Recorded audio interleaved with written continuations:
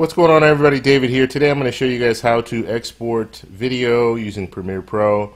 And when I first got Premiere Pro, I ran into this problem and I didn't know how to solve it, so I had to jump on YouTube and find out. So just because of that, I'm going to go ahead and do a video just to show you guys the quick and easy way to do this.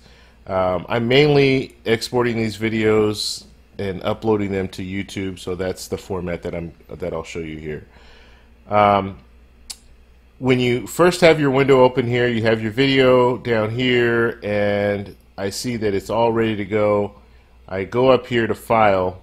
Now, you would think you click to save or save as or save a copy, but if you click on one of those, all it's going to do is open up one of your little project files for Premiere Pro. So it will not save the video, it's just going to save the project file, so all the information it will save. So if you want to come back to the open up the project again and rework on it, you can do that. So that's not going to help you. What you need to do is you need to click File again, go all the way down to Export, click on you don't have to click on Export, just hover over it and then move up to Media, click on Media. Now that opens up this dialog box here. And when you're in this dialog box, what I like to use, and this is all personal preference, but what I like to use is H.264.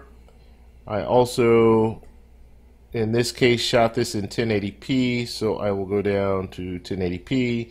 If you shot it in 4K, then you use a 4K format.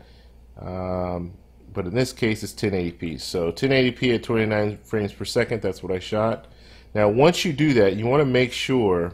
And I'm jumping ahead, so right here, the output, you can change the name if you want to change the name there. But if you click 1080p at 29 frames per second, go down here, make sure this is 1920 by 1080, and make sure it's 29 frames per second.